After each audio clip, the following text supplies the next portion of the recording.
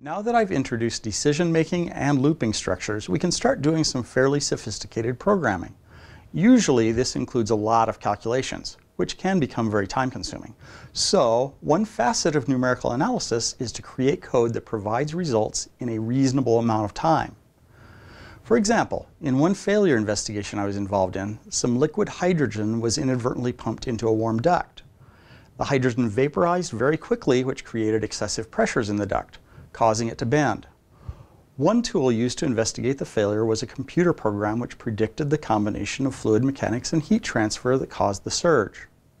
I wrote the fluid mechanics part of the program, and that code took about 2 hours to run.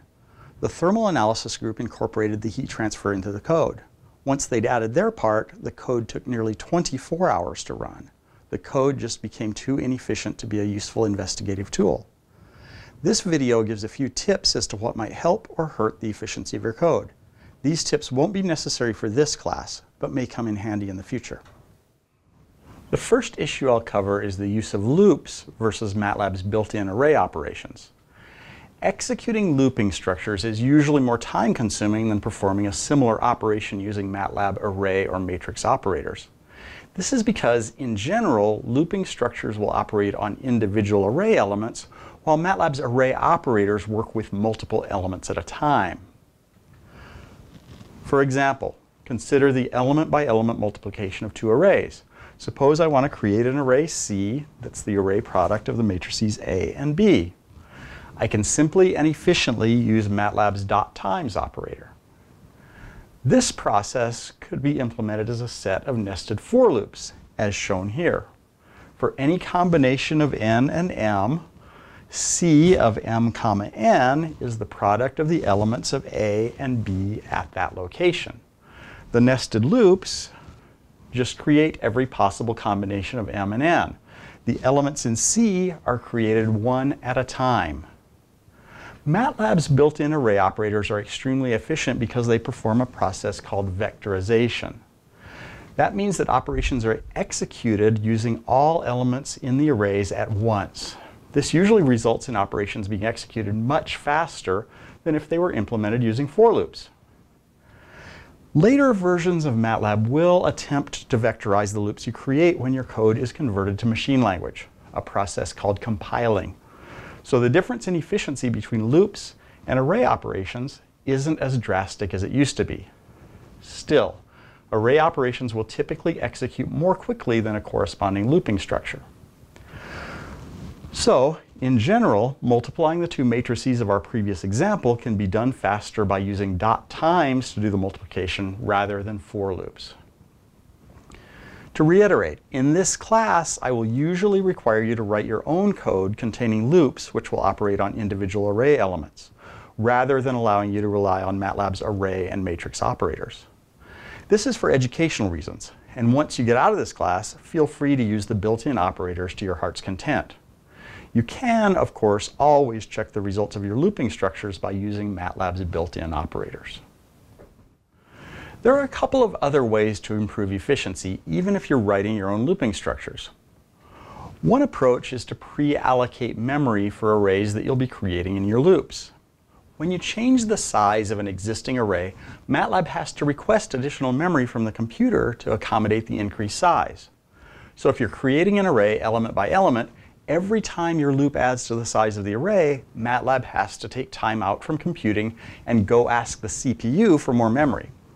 On the other hand, if you know that your loop will create an array with 100 rows and 100 columns, one element at a time, you can use the zeros command to create a 100 by 100 array of zeros before entering the loop. Then the loop will just overwrite existing zero values, but no time needs to be taken out to change the amount of memory required for the array, since all of the necessary memory was allocated when the zeros command was executed. Displaying results of calculations to the computer screen is really time-consuming. So, if you're executing looping structures that perform a lot of calculations, suppress the display of the calculation results by following the line with a semicolon. If you want to find out how long a section of code takes to execute, you can use Matlab's tick and tock commands.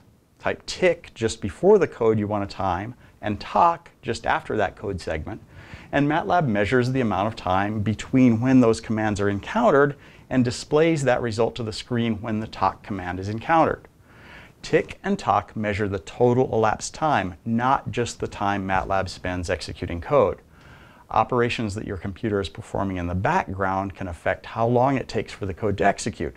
So you may find that the results you get from using the tick and talk commands vary from time to time when you run your code.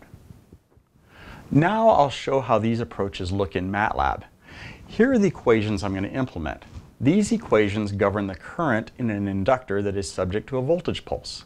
The details probably aren't important for this application, but the problem is the same as exercise 6.2.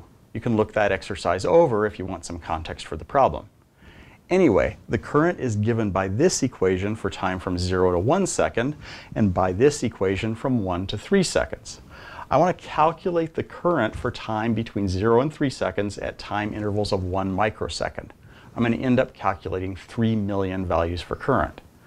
In the demo for this example, I'll use both looping structures and array operators to evaluate these equations and compare the time required for each approach. Since I'm not really doing anything here that we haven't done before, I've already created a script file named rlresponse.m to implement 3 different approaches to calculating the inductor current. First, I set all the constants and a vector containing times. The first approach I use to calculate the current in this file is to just loop through the time values, check whether the time is less than or greater than 1, and evaluate the appropriate equation for the appropriate time.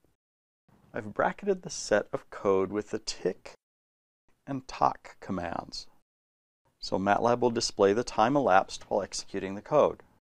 The next approach is the same as the previous one, but I use the zeros command to pre-allocate memory for the current values before entering a loop.